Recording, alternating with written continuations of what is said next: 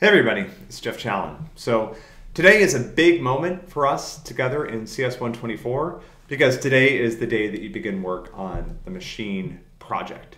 So we've been building up your abilities as a software creator through these series of small programming exercises since we began the class like 8 weeks ago. And you guys are doing fantastic, but it's time for our next adventure. It's time for a new challenge. It's time to expose you more to the real, gnarly, complicated, confusing, frustrating world of software creation.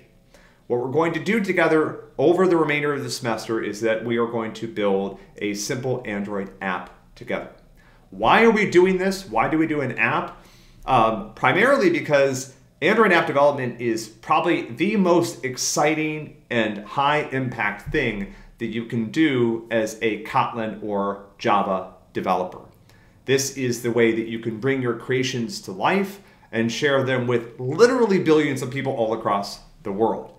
The Android development community or developer community is also probably the largest on the planet. There are like 1 million Android developers out there building apps and cool things for other people to use, some of them for fun, some of them having a tremendous impact on the world around us. So I'm not claiming that the next 6 or 7 or 8 weeks are going to turn you into some type of amazing Android developer, but I want to give you a chance to experience this. The other thing that's super important about this for me is that I also want to give you a chance to see what real software creation is like. The problems that you've been working on are tremendously important as exercises to build core skills and competency, but they are nothing like how software creation actually happens in the real world. In the real world, you're not starting from scratch. In the real world, you don't always understand everything that you're working on. In the real world, you have code that you were given that you have to figure out and decide what to do with and augment and fix and understand to some degree. You know, if you go to work in any software creation company, they will have a project that they're going to assign you to work on. And it's not going to be, write like a little class from scratch following the small description. It's going to be, hey, this big software project that has thousands of files and hundreds of thousands of lines of code has some bug that was reported to us by, one of our customers a month ago, and could you try to figure out how to run that down and make the fix? And so this experience for many of you is going to be very frustrating, and I anticipate that and I understand that, and I just wanted to tell you it's okay. It's normal when you start working on the machine project to spend a lot more time reading code, fumbling around, running little small experiments, trying to trace what's happening than it is writing code. But that's also how software creation works in the real world. Software developers spend a lot of time trying to figure out what to do, and then a lot of times a smaller amount of time doing that thing. The exercises you've been working up until this point are really the opposite. You get to, you might spend a minute or two reading the description, but then you spend a much longer time writing the code. In the real world of software creation, you spend a lot of time reading documentation, tracing existing code, trying to understand, like, why is this done this way over here, but not this way over here? Getting a sense of like what the rest of the code looks like, engaging in mimicry, where you see one thing that was done one way and you do it a slightly different way in another place to solve a similar problem. These are all really important skills. They're not skills that you have yet, but they are skills that we will develop throughout the rest of the semester. The other thing I want to point out as we get started with this is that we are 100% committed to supporting you throughout this process. We know it's going to be frustrating. We know you're going to get stuck. We know you're going to need help. We're doing a variety of things to try to make sure that the staff is available to help you. But the number one thing that I really need to ask you to do is to go through the MP content.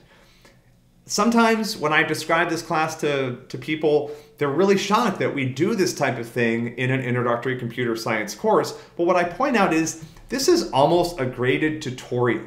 I'm going to show you a lot about what you need to do through the video walkthroughs that I'm recording.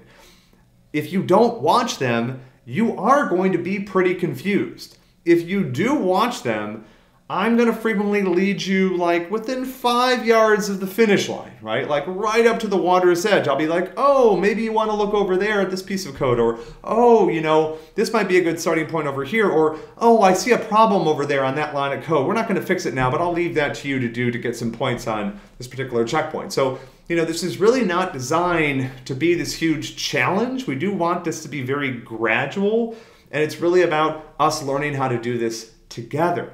But you have to follow along. If you don't watch the walkthroughs, you are going to be very frustrated, very confused, very lost, and potentially lose points on some of these checkpoints. But if you follow along with us, you have to sit through a lot of more jaw-jacking by me, and you listen and you pay attention. We are going to provide you a lot of support that way. We'll also obviously provide support through the help site and the forum and in other ways, but the primary source of support for your work on these checkpoints is these video walkthroughs that are attached to each lesson. These lessons, even though they have don't have homework problems, are not days off. You're expected to spend the time on the Android components of the Android project that we're working on, going through the walkthroughs, doing whatever that portion of the walkthrough is covering. I have walkthroughs planned on pretty much every test case for every checkpoint. So we are really going to try to give you a lot of support that way, but if you don't watch them, it doesn't work. Okay, speech over. Good luck on the machine project. Many students who've taken this class report that this is by far the most fun thing that we do this semester together. It gives you a chance to build something real and exciting and cool, something that you can show to your friends, something that you can potentially even run on your own phone, on your own device. And we actually have some plans potentially to allow you to contribute back to the data set that we're using for this, which would be kind of fun. So anyway, have a great time. You'll be hearing a lot from me over the next couple of weeks as we work on this together. But this is really something that we're going to do as a community together to learn the basics of Android app development. Good luck.